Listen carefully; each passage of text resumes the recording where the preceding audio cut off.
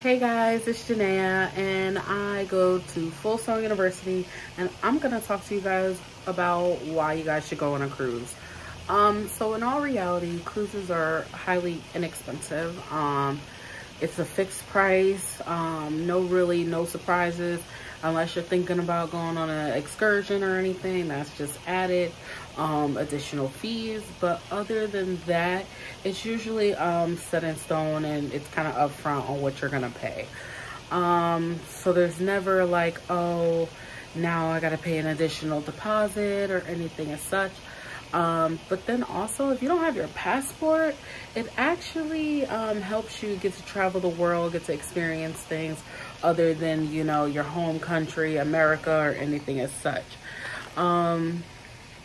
I love going on cruises. It's like one of the best things I've ever done. And let's see why.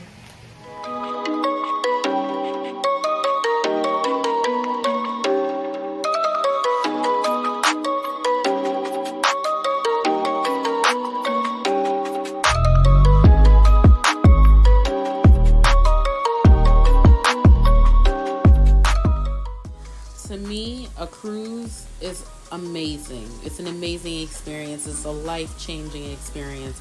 It's a lifetime full of memories. You get to do things that you never thought you would. You get to experience things you never thought you would. You get to eat things you never thought you would. We were just last on a cruise this August. We ate snails. There's duck that we've eaten. There is things that I never thought I would even take a bite of. Going on excursions was one of the best things. Doing things that you never experienced. Hanging out with monkeys and lizards and going on ferries and just skydiving and zip lining. Experiences are just inevitable. There's things that you can do in America and there's things that you wouldn't even experience in America. But just doing stuff and having that memory of just being able to enjoy yourself and disconnect from the world and eat and just enjoy the scenery. The scenery is always a pleasure.